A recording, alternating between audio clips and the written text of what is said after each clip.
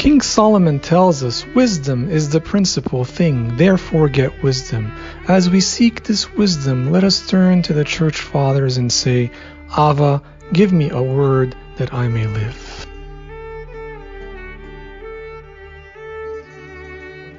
In the previous episode, we saw the importance of forgiving one another, and yet we find ourselves often struggling to do so.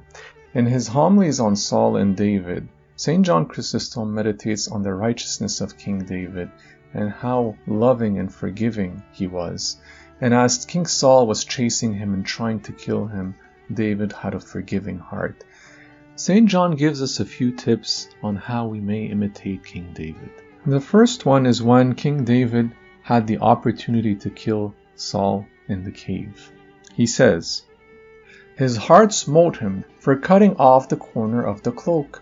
And he said to his man, 'The Lord forbid.'" What is the meaning of "the Lord forbid"?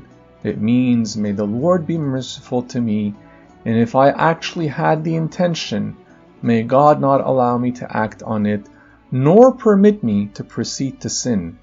In other words, since he knew sound values of this are almost beyond human nature and require grace from on high, and that he was halfway to committing murder, he then prays that God would keep his hand unstained. And then he continues later, "It was not without God's influence, you see, that he succeeded in prevailing over those frenzied men. The grace of God was found on the inspired man's lips." St. John Chrysostom here sets the example of King David before our eyes that we may imitate him. Although forgiving someone who treats us harshly, forgiving an enemy, forgiving someone who hurt us very much, is very, very difficult, and as St. John Chrysostom says here, may even be beyond human nature, there is a grace from above that can help us. But we need to pray. We need to ask for this grace, as King David did. We need to plead with God when someone hurts us, that he may grant us a loving and forgiving heart, that we may fulfill the commandment to bless our enemies and not curse them, to love our enemies and not seek vengeance.